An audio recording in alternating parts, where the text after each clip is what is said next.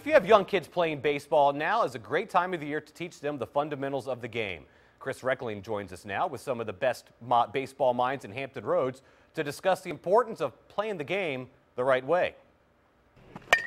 The game of baseball is learned through repetition, but if your motion in throwing, hitting, or even running is wrong, you could be setting your young player up for disappointment as he progresses in this game. Now, there are so many kids that love the game and have fun, but for some reason, somewhere along the line, they miss that opportunity to learn those fundamentals. At this week's First Colonial Baseball Camp, young players brush up on the fundamentals.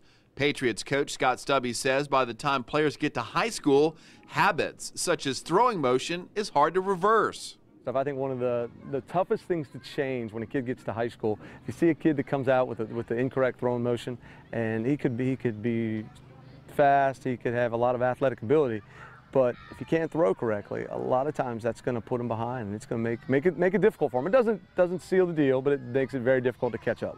Maury head coach Paul Schaus knows that in this game, perfect practice can lead to perfect play. You know, our sport is a hand-eye coordination sport that tends to cater to kids that aren't as fast. If we see kids that can run, we definitely want to give them a second look and hopefully see if we can make them into better baseball players.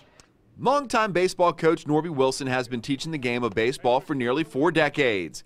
Here is his biggest piece of advice for parents hoping to see their kid go far in baseball. Number one thing has to be their academics.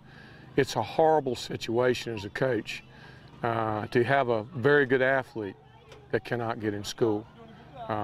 You know, they want to have options when they get to their senior year. So they're always asking me, and I tell them, number one, academics. Number two is what are they doing with their spare time. In Virginia Beach, Chris Reckling for the Sports Wrap.